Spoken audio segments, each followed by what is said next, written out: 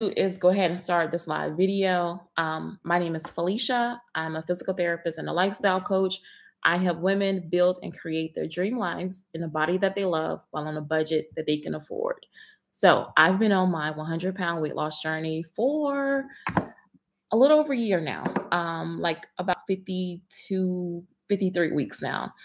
And one of the things that, as a coach, one of the things that I've been getting questions about is like which diet is best for me. So I thought that this would be something very interesting and something good that we can go over and kind of chat about today. So you guys know, like if you're familiar with my journey, this journey started many years ago. I started off doing paleo. I went vegan for 3.5 years. I've tried keto. I've literally tried like everything. If you name it, I've probably tried it. The cabbage soup diet, like the cayenne pepper diet, whatever it is, like I've definitely tried them before. So I just kind of want to share with you guys like how I arrived to which diet is best for me, and just to give you guys about like 5 tips that I think will be good for you to help also decide which diet may be best for you. I do want to add that whenever I use the word diet, like for me, the term diet is basically just like the way that you eat. It doesn't mean like go on a diet. It's just like what diet do you eat? Like how do you eat on, on a day-to-day basis? Um, I'll also add that for me, with each of those diets that I went on, there was definitely something that I learned in the process. Like for instance, with paleo, it was the first time that I had actually like really focused on eating whole foods. So I think that all of these, and that is actually, let's just go ahead and go there. How do you decide which diet is best for you? The truth of the matter is whichever one you're able to stick with. So with paleo, it was the first time that I started considering like whole foods, right? It was the first time that I started cutting out like processed food, a lot of junk, the standard typical American diet. Like it was the first time that I kind of started moving away from that. And then with veganism, I went vegan for 3.5 years, and that was the first time that I had actually started focusing on like nutrition, like nutrients, and lots of fruits and vegetables, and eating foods that were good for my body. So that I definitely learned a lot, even though I didn't stay vegan, like forever. Like I'm not vegan now. I definitely learned a lot through that process. And then even with keto, that keto was the first time for me that I started like dabbling with intermittent fasting. And it was the first time that I had learned how like eating fats could sustain me. Like I didn't know before that, eating like fats, good healthy fats, keep you fuller over a longer period of time. That was my first time dabbling with that. And then I also did Brightline Eating, and that was when I realized that I did have an addiction to sugar, and that's when I was able to cut and stop with that addiction. What type of diet do I eat now? I don't know. I think what I did was I kind of took all of those together. I kind of meshed them, and I kind of figured out like what was best for me and like what feels good to me. And those are some of the things that we will be talking about and discussing today. So the first thing, the first tip, the first factor that I think you guys that may help you if you consider starting any type of diet or trying to figure out which way of eating will be best for you for weight loss is your medical history. Definitely go to a physician or nurse practitioner, someone, a trusted medical professional, and maybe even have like your labs drawn to see like where is it that you are. Like, are you, in my case, I was insulin resistant.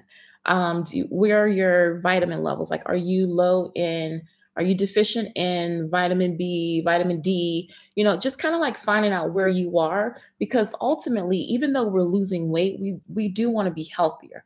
The goal is to be a healthier version of ourselves, not just the weight loss, right? So we definitely want to see where we're starting off from. The next thing, like for me, I wanted to share with you guys, like me and being insulin resistant, that was a big thing. So I kind of had to watch like how much sugar I was taking in. And then even for me, 5 meals a day was not working for me, because every time I eat, I was spiking my insulin. And I also learned that, I have a not sluggish thyroid, but my thyroid, my metabolism isn't as fast as I would like for it to be. But even though I was like working out consistently, the amount of calories that I was burning in my workouts, like now I'm at a point to where I don't really count those. I just focus more so on the calories that I'm eating. Okay, next, number two, a key factor that I think you should consider would be your values. What are your values? I know that during the time when I was learning about veganism, I was really getting into like, trying to save planet Earth. I was really into like saving the animals. Like it became something that was so strong and real to me during that time that it became a priority for me. So at that point in my life, veganism was a high value for me. It was something that, I felt very strongly about. So what are your values? Or is there anything like for me, kind of what brought me away from keto, even though I learned, you guys know I'm a self-proclaimed lazy cook. I just try to get in there, get it done, and get out. So one of the things with keto is that I was doing what they call lazy keto or dirty keto. And I was eating a ton of fat, like a lot of fat.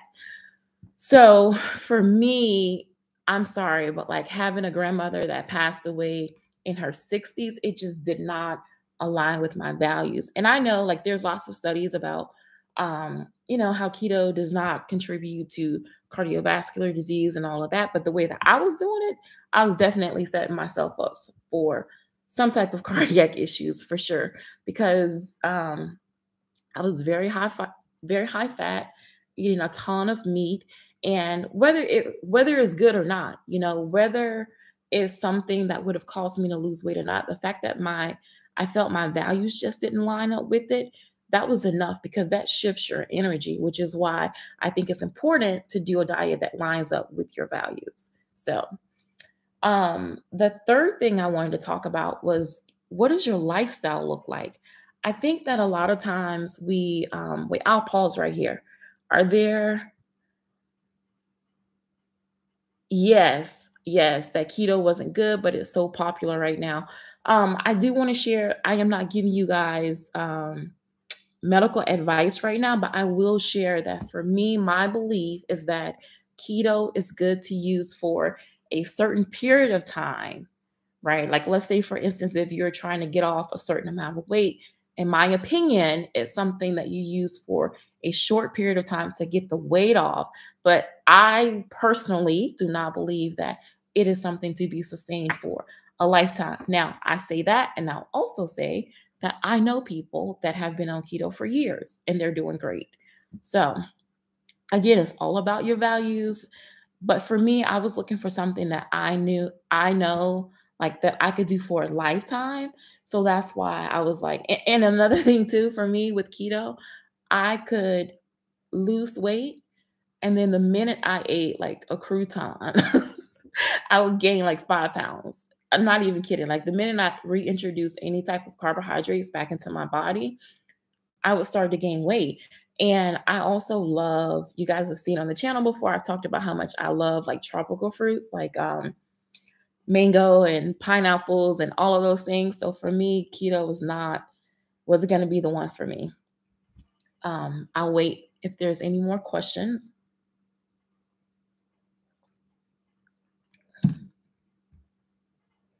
Okay. So the third thing I think women in particular, I'm not excluding the men, but I think women in particular should consider is your lifestyle. Like at what phase of life are you currently right now? I think sometimes we start diets or we start a new thing and we don't consider like what does our lifestyle really look like? Are you a new mom? Do you have a newborn? Do you have a lot of toddlers that can't cook for themselves and can't feed for themselves? Do you have kids that are in club sports, travel sports? Are you at basketball practice? Are you at volleyball practice, late in the evenings? Are you not getting home until 9 o'clock at night? Sometimes in our cases, it would be like 11 or even closer to midnight. So, what does your real life look like? Do you work in the corporate world where you have lunches, business lunches, like every day or every other day? Like what does your real life look like? Because whenever you're trying to decide which diet is best for you, a lot of times we just leave that piece out, and it's so important. You want to find something that you're able to stick with for a long period of time. I mean, you can always change your mind, but I think you get your best results when you're able to choose a diet and like stick with it for a long period of time. Um, I will say, knowing what I know now, I do believe that every diet works. I believe that paleo works if we work. Like if we do the diet the way that it's intended and we do our research and we educate ourselves, I definitely believe that they all can work. They all can work. And for instance, like even with veganism or being a vegetarian, sometimes I still kind of like I deal with like down with like, oh, it would be so cool to go back to that.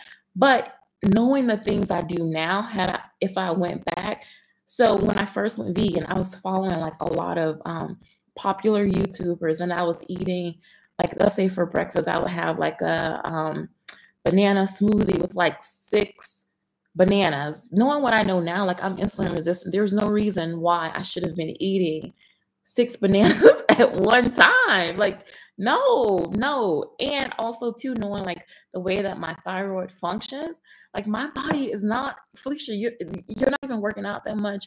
Like you can't, it was too much. It was definitely too much for me. So if I were to go back to being like vegetarian or vegan, I would definitely focus more on the nutritional part. And if anyone like comes across this live stream, someone that I think there are two people in that space that I'm like, yeah, that's kind of the way that I would eat now. And those people are Tanny Raw. She eats like straight for nutrition, lots of green leafy vegetables. Like I just love the way that she eats. And then also too, I believe her name is High Carb Hannah. Don't get me, something like that. Like I also like the way that she eats too. And to me, they eat for nutrition, which is what we all should be doing anyways, regardless of what type of diet we're on. So yeah, definitely check your lifestyle and like just be sure that you're not putting too much pressure on yourself. You have to kind of like look at, are you cooking for 2 different diets? Are you eating one thing and your family's eating another thing? You kind of got to find like what works for you, like what lines up. Do you have a lot of time to cook? I don't know. Like I try to do my meal preps the week before, because the truth of the matter is that during the week I don't have time. Like I just don't have that kind of time to whip up a meal every single night. I don't. It's not realistic. So that's why when you guys see my meal preps, usually they're done one day of the week, and then we have food for the entire week. So regardless, again, of whatever type of diet you're trying to follow, be sure that it aligns with your lifestyle. And then the fourth thing I think we need to realize that we don't always consider first is the budget. Whenever you're trying to start a new diet, what does your budget look like? Like, are you in a financial situation right now where the price of food doesn't matter? I know, like, for a lot of us, with like with the price of food and inflation right now, geez, oh my gosh, it's ridiculous. So always consider your budget, because whatever you start with, remember that this is something that you're trying to do for your entire life. You're wanting to do this forever. So, hey, that's my friend Keisha. Hey, if any of you are on a weight loss journey and you would like some inspiration, definitely go to Keisha's channel. She's amazing. I love following her journey. Hey, yes, I'm so glad you're here. But yes, so definitely consider your budget, because as I was saying, it's something that you want to do for a long period of time. If you're doing keto, I'm sure there's like vegan and vegetarian options out there, but for the most part, the way that I was doing it, it consisted of a lot of protein. So like meat, like beef, chicken, fish, all of those things. And they can be pretty expensive. So just be sure that you're able to, like, you can combine like keto with maybe intermittent fasting. So maybe you're eating the high quality proteins, but you're just not eating as many times a day or something like that. Or if you're considering veganism, rice and pasta still pretty affordable, but just make sure you're getting in those fruits and vegetables as well. All right, so the fifth and final thing that I think we should all consider whenever we're trying to decide which diet is best for us on our weight loss journey is trial and error. Definitely allow yourself to experiment. I used to beat myself up so badly. Like I would try something and then this doesn't work. And I would just like throw it out the window. And we can't do that. Or at least we shouldn't. You can, but you shouldn't. Allow yourself the space and opportunity to try for a few months to see how your body feels. How are you responding? How are you doing in your workouts? How are you feeling throughout the day? Are you tired? Are you sluggish? Are you feeling more energized? Allow yourself the time and space to where you can really see how your body is responding to whatever diet it is that you choose. Um, anytime I would try, just says, anytime I would try to diet, I would jump on what was popular and it never lasted too long. Slim and gummies.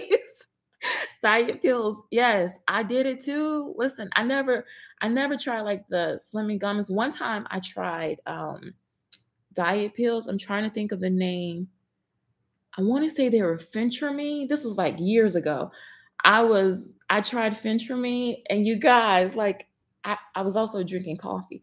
So I would have coffee, go teach spin class, come back, take my Fentramine, drink more coffee, and like throughout the day, I thought my heart was gonna jump out of my chest. Boom, boom, boom, boom, boom. I was like, oh my gosh, I think I'm gonna die. So yeah, definitely. I tried all of that. Yes, love experiment and so happy I tried raw. Yes, raw diets. Many people love raw diets. They get lots of benefits from it. And I will say, the more fruits and vegetables I eat, the more clarity I do have. So that's a good thing. Um, Tried diet pills and almost passed out. I was like, whoa, what is going on? Like I could feel I could put my hand here and like feel my heart pumping. It was insane. Took Fentramine and lost a lot of weight and then got pregnant with the six. Oh my goodness. So when you took Fentramine, it worked. It helped you. So that's good. That's good. That's why I say we have to experiment. And then sometimes too we'll see one thing may work for one person, but then it may not work for another. And it doesn't mean that that diet doesn't work or that method of weight loss doesn't work. It just means that you've got to keep experimenting until you find out what works best for you. And I think that we don't allow ourselves that type of space. Like if someone else is doing something and they're getting results and then we try and we don't, it's like, what's wrong with me? What did I do wrong? And the truth of the matter is, one, you may not have given it enough time, or two, that's probably just not the right thing for your body. Like I said before, I used to try to do the 5 to 6 small meals a day. And now, knowing that I'm insulin resistant, every time I eat, I was spiking my blood sugars. So now I try my best to only stick to 3 meals a day. And every now and then I'll do a little bit of intermittent fast, but I don't do a lot of intermittent fast. I mainly use that for vacation. But yeah, you definitely just have to kind of see what works best for you. Yes. And then I'll also say too, one of the mistakes that I made when I went vegan was I was watching, like you, I was watching everyone else. I was watching a lot of YouTubers that were eating a ton of calories because the mindset that I had at that time is what they were saying about how if you're vegan, right, then you or vegetarian, you need to eat more, you need to consume more because the foods have less calories than, or they're more caloric dense, let's call it that, than like if you're eating meat. Well, I took that and I just swung with it. So I thought like I can just eat, I gotta eat. But if you're eating 3,500 calories a day, 2,500 calories a day, and your body's only burning, so many, like let's say I'm just throwing a number out, 1,500, then you're gonna gain weight. Like no wonder I was gaining weight so, and I was following a lot of YouTubers that were like super small. So I should have known, like, and they were living, in Hawaii and hiking every day. So why did I think that I could eat what they were eating? I don't know. No idea. But yeah, definitely find something, trial and error, see how your body responds to it. Take notes and see how your body responds and then kind of go from there. Do you guys have any questions for me? in the comment section. And again, I do apologize if that first link was not working. I have no idea what happened. I just I couldn't log into it. Keisha, I don't know, has that ever happened to you where you schedule the live stream and then you can't go live on the one that you scheduled? I don't know. So I'll wait a little bit. I know sometimes there's a little delay.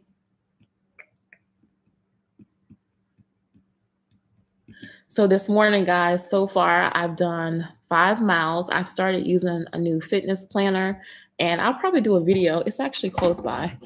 I'll probably do a video here in the next few weeks and share my fitness planner with you guys. But it's from the Happy Planner. And what I've learned about myself is that if I write it down, then I'm more likely to do it. So yeah, so just to be able to check off that I did the workout is, I'm loving it. So I get to check off that I did my 5 miles this morning, and I'm still walking. I kind of like jogged that last one, the last mile, but that's because I was getting tired of being on the treadmill. But yeah, so I'm just happy that I'll be able to cross that off after this live is done, and I still need to do abs. But yeah, if you guys want, like, if you want me to do a video about like my fitness planner and my workouts and all of that stuff and how I've simplified my workouts, I would love to share that. Give this video a big thumbs up. And don't forget to share it with your friends. I'll wait a little bit longer. My biggest problem is thinking I need someone to diet with, oh my gosh, diet with me, and I won't do it. Yes, that was me. That was me. Okay, let's be honest. So whenever I would start a diet, I would put the whole house, I'm whispering because everybody's home. I would put the whole house on a diet. Like, I tried to make it easier for myself. I was like, you know, they're going to eat what I eat. Like, this is what we're doing. I would announce it like, oh, you know, I'm doing this diet now. This is what we're going to eat. Because for me, I felt like it would be easier if everyone was eating the same thing, right? Doesn't that make sense that I could just cook one meal? That didn't work well. That did not work well because kids will be kids, and chicken nuggets and french fries and mac and cheese will still find its way inside of the home somehow, even if most times I'm the one buying it, you know, because they like what they like, you know. And then whenever I was counting calories, watching everyone else get up and go for seconds, and I know, like, no, you've had your 300, 500 calories, you're done. That was hard too, especially when I cooked something that was yummy. Like, I wanted to eat it too. So yes, I also struggled with not having someone to do it with me. And I struggle with that with working out too. I always wanted to, you know, I wanted someone to go work out with me or walk with me, run with me. Like, not like I needed the accountability partner, but it was just more fun. It was more, I guess you could say, motivating when I had someone else with me. So yeah, I feel you on that. But I'll say this time around, I was like, I'm doing this for myself, do or die. I am going to do this. And I think you just have to get it in your mind that you're doing this for you. Like, no one's coming to save you. That's literally, I was like, Felicia, no one's coming to save you. And honestly, my husband can eat, he can eat almost whatever he wants. He's on his feet all day at work. He's burning tons of calories, you know. And then if he decides he wants to lose weight, he'll do like some push-ups and run them out for like a couple days, and then he's back to his normal weight. That's not my story. I was putting on weight every year. Every year I was gaining at least 15 pounds every year, every single year. And finally, I was like, okay, you have to do this for yourself. Like, no one's going to save you. No one's going to do it for you. No one can control what we put in our mouths. And for the most part, right? Most of us can feed ourselves. So no one can do that for you. You have to do it for yourself.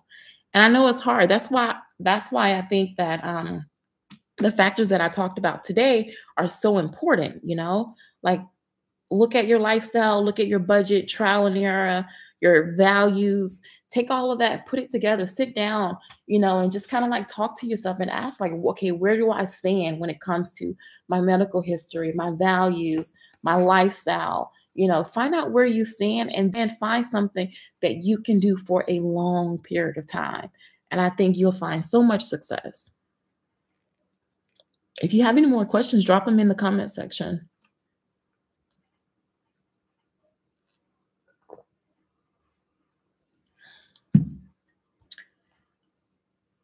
If you want, we can even do, I don't know, like if you're in the middle of something right now, but we can even go through a couple of things. Like, what are some of the foods that, what type of foods do you like? What type of foods do you enjoy? Like for me, I'm one of those people where I like salty stuff. I'm not crazy about a lot of sweets. I know some people are. My mom, oh my goodness, she loves her sweets. She definitely has a sweet tooth, and it's been that way since she was a kid. But I like salty food. So for me, I was okay with giving up sugar, but that may not be the solution for everyone. I don't know if you're able to, because you could be like in the middle of work or something. But if you can drop into the comment section, like what type of food you like, and maybe we can kind of develop some things from there. I'll give you a little time because I know there's a delay.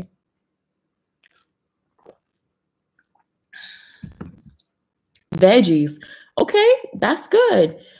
Do you like sugar? Like, do you like sweet stuff, or are you more like a salty, savory type? Because veggies are actually very low calorie. And that's actually a hack that I've learned to use, which is why I tend to eat a lot of salads. Like at night, I tend to have salads because honestly, it's like a way in which if I, not like I'm binge eating, but like I can eat a large volume of salad and it's not a lot of calories. Like I can eat salty. Okay, so we're pretty similar. All right, so I would just recommend trying. Try to cut sugar. I think, okay, so let's go back. I just want to drop a few tips in here in case someone's watching this in a replay. With veganism, and this is everything that I know now. I didn't know all of this before. Veganism is most successful when you're high carb, but lower fat. It's the combination of the carbs and of high carbs and high fat that causes us a lot of issues. So keto is successful when you're high fat, but low carb. Okay, so just remember those two. So I do what I would consider like somewhere in the middle. So I tend to eat lower carbs, but I do eat lots of veggies and I also eat fruit. So just try maybe cutting the sugar factor and see if that helps you. Or even like a low carb diet, I think you would probably benefit from that as well. Just try because what you want to do is you want to try something that is easiest for you, something that's like not a struggle. Like for instance, if you, like you said, you love veggies and you're more of a salty person. So cutting sugar, because most people are either or. So cutting sugar would probably help. And remember, like French fries and chips, I don't recommend that you eat those, but you could technically get away with small portions of that. But you can't have, like, I can't eat like popcorn and cake. The combination, no bueno. But give it a try and let me know. Let me know how that works for you, and give it a few weeks too, because I think that you may be able to see some results.